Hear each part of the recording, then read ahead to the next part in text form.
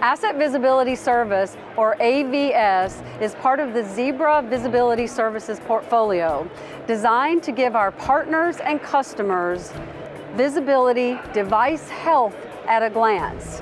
This visibility platform consumes data directly from our mobile computers, and Zebra Link-OS printers allows us to give them a visibility dashboard showing how healthy their devices are. We know that by running the data through our predictive analytics engine, thus giving our partners and customers suggested actions to take when a device is not healthy. Those suggested actions should get those devices back into normal working condition.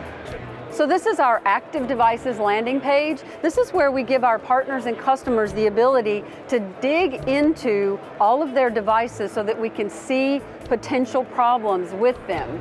We have a number of devices that are in normal working condition. We have some that are in a warning condition. Warning just means that we've picked up data where there could potentially be problems with those devices.